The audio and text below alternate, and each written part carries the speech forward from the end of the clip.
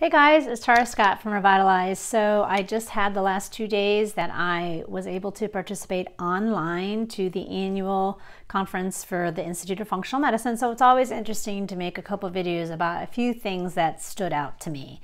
There were a lot of lectures about the microbiome, so the bacterial balance, and basically a lot of the take-home concepts were eat a lot of vegetables, maybe we shouldn't super scrub our vegetables and leave some dirt on there, rotate the amount of plants that you actually do eat. So that was really, really great.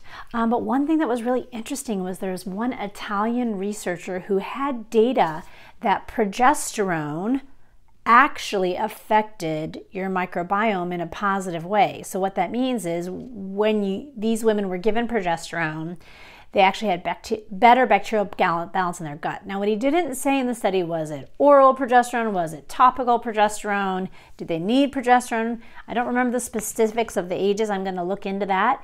But what an amazing kind of point that your hormone balance absolutely affects your microbiome. So at Revitalize, we obviously, when people have symptoms, we check stool tests, but we don't always routinely check them on everybody. So I'm wondering if that's something we should do for our hormone patients. But another benefit of progesterone.